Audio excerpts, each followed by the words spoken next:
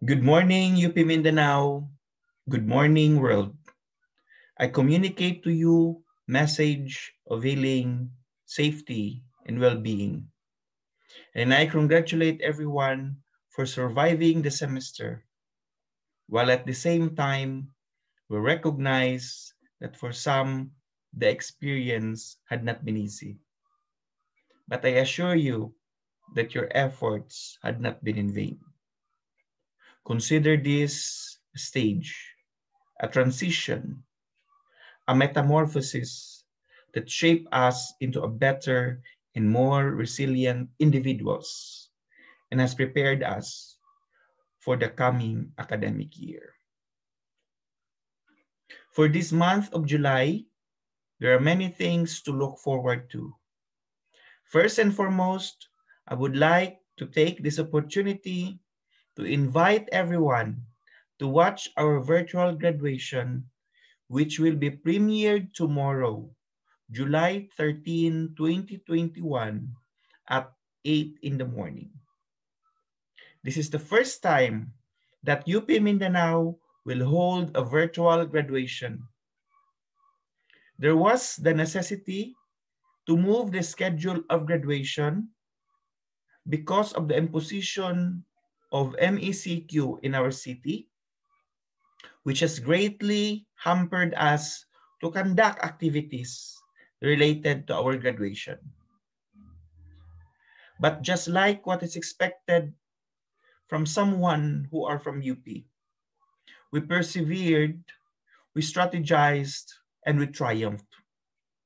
On behalf of the committee, chaired by Vice Chancellor Nilo Oponda, I would like to express my sincerest gratitude to the faculty members and students who sent their video contribution, the deans who were supportive all the way, our production partners, Bakma Sibia and Micromedia, and to our very supportive Chancellor, Larry Digal.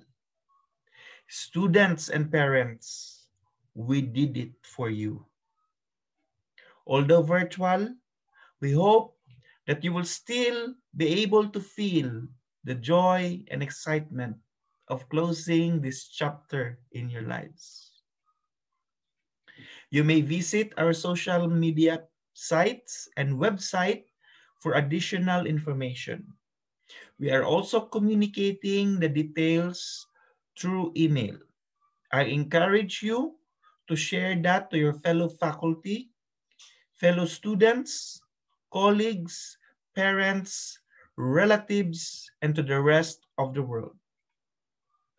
Another event that everyone is also looking forward to is the release of UPCA qualifiers on July 15, 2021. I encourage everyone who qualified in UP Mindanao to confirm their acceptance and become stewards of change in Mindanao and the rest of the country. Other activities will be announced through our websites and social media pages.